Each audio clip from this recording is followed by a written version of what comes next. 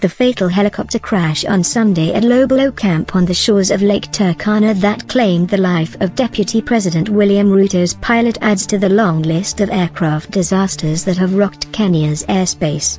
From helicopters to light, fixed-wing aircraft and large commercial planes, Kenya has a long history planes dropping from the skies. The highest fatality from a plane crash on Kenyan airspace was the 1992 incident where 46 people, among them 20 servicemen, died when their military helicopter crashed in Kalolni. 6 more soldiers on the ground were also killed in that crash.